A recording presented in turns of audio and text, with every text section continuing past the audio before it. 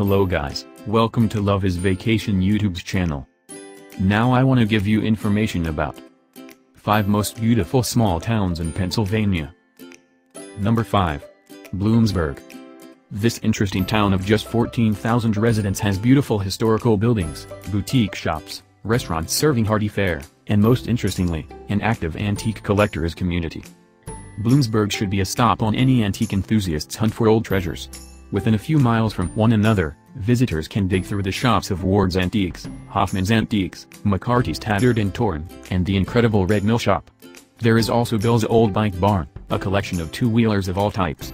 In simplified terms, there's so much that's quirky and interesting in Bloomsburg. Number 4. York.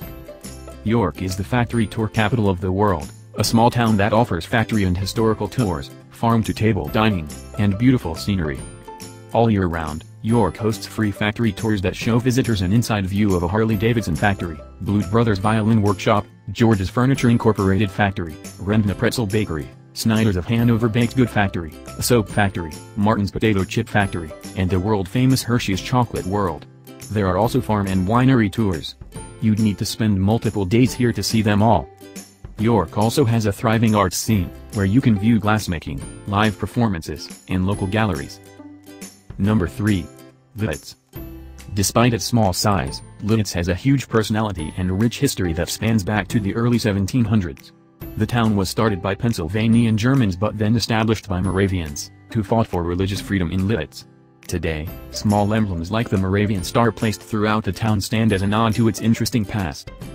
Foodies will love Lidditz's Wildberg Chocolate Company's Candy Americana Museum and the Julius Sturgis Pretzel Bakery, where you can try your hand at creating these iconic twists. There are also unique cafes, tea rooms, retro ice cream shops, and delicious restaurants to choose from. Number 2. Jim Thorpe. Jim Thorpe is a small town named after the Olympian James Francis Thorpe, the first Native American to take a gold medal back home to the United States. Set on the foothills of the Poconos Mountains, many who visit often compare Jim Thorpe to the small towns that you can find in Switzerland, so be sure to bring your camera. This small town is laden with Victorian-style venues that host boutiques, restaurants, theaters, and other cultural exhibitions. You can also use Jim Thorpe as a base to take a train ride on the Lehigh Gorge Scenic Railway. Some other museums and exhibits that are a must-see include the Old Jail Museum, the Bear Mountain Butterfly Sanctuary, DeFeo's Manor and the A.S.A. Packer Mansion. Number 1. New Hope. On the beautiful Delaware River, New Hope is a town aptly named for its bright future. New Hope was once an industrial town but is now home to a thriving artist community with over 200 arts and crafts galleries to browse. There are also a variety of antique shops and family-owned restaurants to spend your time in. With its beautiful landscape and lively residents, it's easy to understand why tourism is New Hope's primary industry. Outside of the main center, you can walk along the river in the picturesque Delaware Canal or see the canal from the comforts of a boat ride. Though you could easily spend a few days in New Hope, this town makes a great day trip from Philadelphia. Thank you for watching. Don't forget to like, comment and subscribe.